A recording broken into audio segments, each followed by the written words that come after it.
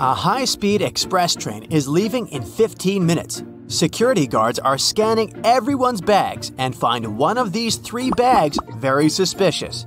Can you guess which one?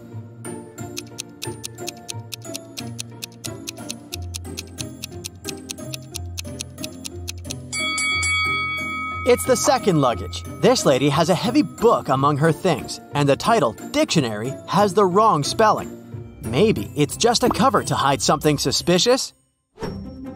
The train departs. Unfortunately, this area is full of rocks, so the road is winding a lot. Only one of these routes will lead the train to the final destination. Can you guess which one?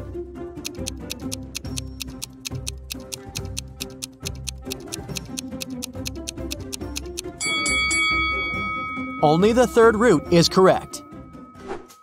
Susan is a first-class passenger. She orders a cup of tea. The waiter brings her what she asked for. Suddenly, Susan sees a fly in her cup and gets terrified. The waiter takes her cup and goes to the kitchen. Then, he returns with a fresh cup of tea.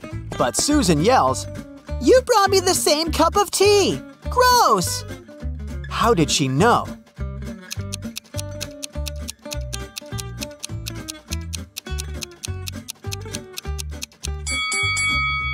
Susan already had added sugar. The tea was sweet when the waiter brought it back.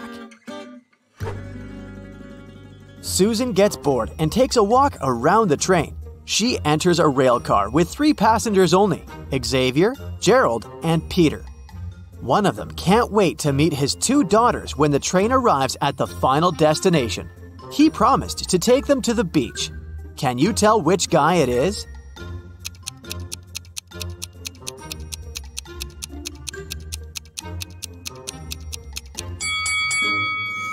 It's Gerald. He has 3 bucket hats on top of his suitcase. These 2 cute bucket hats still have price tags, so he probably bought them for his daughters as a gift.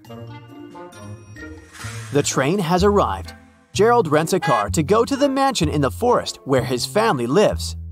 Unfortunately, the road is surrounded by multiple possessed wild animals. Suddenly, a black cat jumps on the windshield and Gerald crashes into a tree. He has to leave the car and walk to the mansion on his feet. Soon, Gerald finds himself at a crossroad. Can you guess which route is more or less safe? A, B, or C?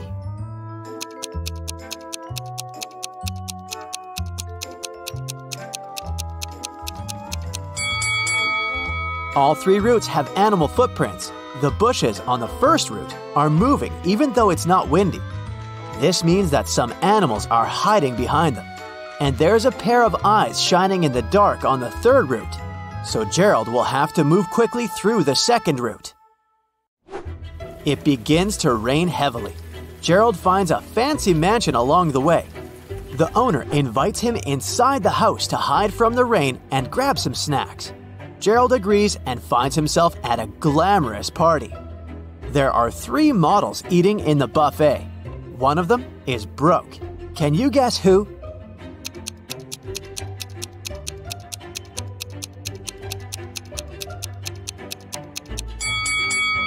The second lady. Take a look at her bag. She hides some food for later. Gerald walks around the mansion and sees 2 roommates. One of them is a thief. Can you guess who?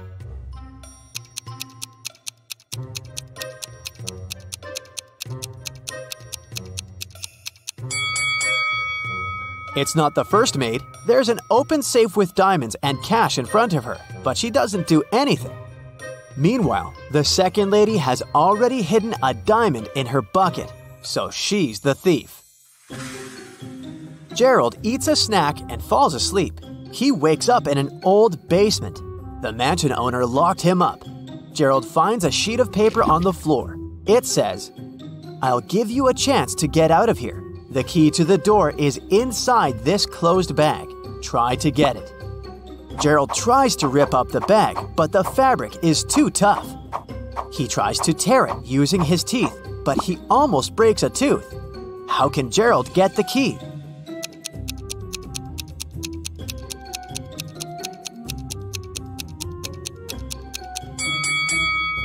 He should break a jar. and use a fragment of glass to cut the bag and get the key. Gerald opens the door and enters a storage room. There are 3 doors leading to freedom. A forest full of hungry predatory animals is hiding behind the first door. The second route is filled with toxic gas that's impossible to stand for even a second. And there's a fire behind the third door. Which way is more or less safe?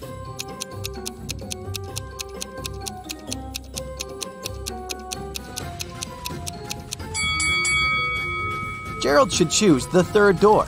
There are bottles of water in the room, and the fire is rather small. Gerald can easily put it out. Finally, Gerald is outdoors. But there are 3 hidden dangers in this garden. Can you find them?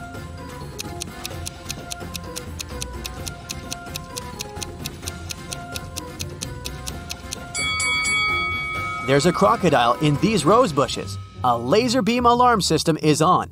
And a scorpion is hiding in a tree.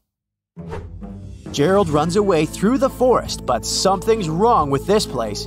Can you spot 3 odd details?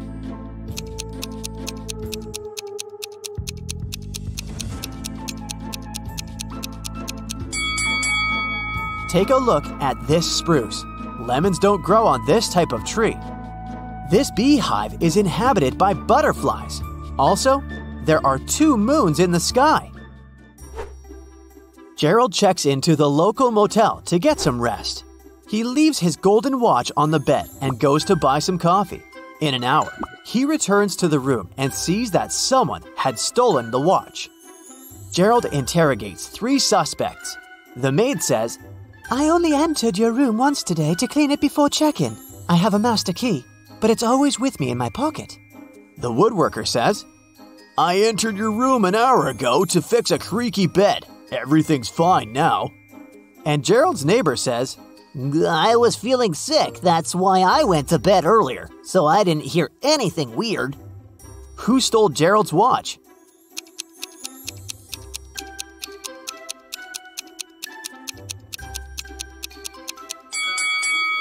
Nobody. The golden watch fell under the bed. See?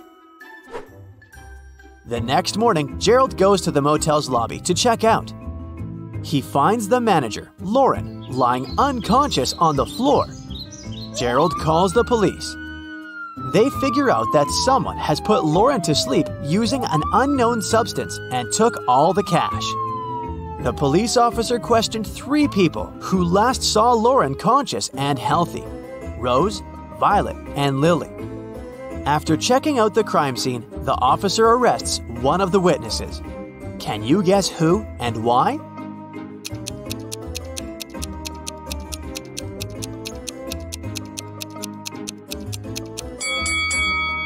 Lily. Take a look at her hair extensions. They're not distributed evenly. That's because Lauren pulled out one strand and squeezed it in her fist. She wanted to leave a clue leading to the criminal. Gerald has just come back from his long trip. He's trying to open a suitcase, but realizes that he has forgotten the 4-number code. Luckily, Gerald left a note that can help him remember the code. Can you figure out the code?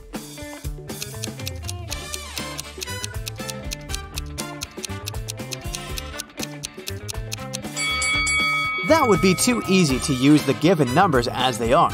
To crack this mystery, we should mind the numbers of letters in each given number. So, the correct code is 5364. Finally, Gerald can keep his promise and takes his daughters to the beach. He also takes some food for a picnic. Can you guess the name of this food by emojis?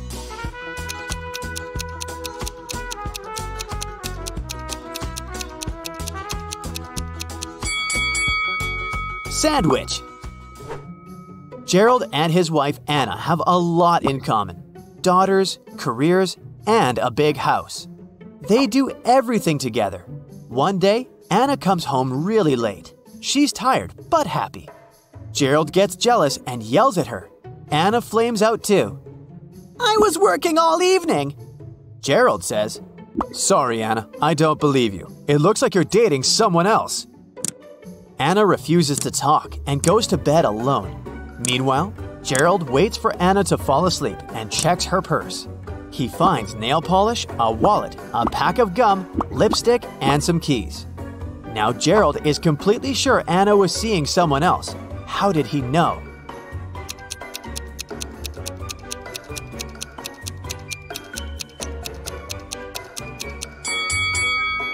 The keys are definitely not from their house. The next morning, Gerald receives an email from his boss.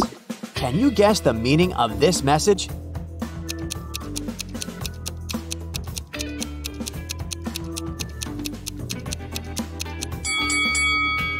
It means, great job, you got it. This type of code is called a Caesar box, because Julius Caesar was known as the first one to write codes this way. To decipher the message, simply divide the code into 4 groups of 4. Then rearrange them vertically. That's it for today. So hey, if you pacified your curiosity, then give the video a like and share it with your friends. Or if you want more, just click on these videos and stay on the bright side.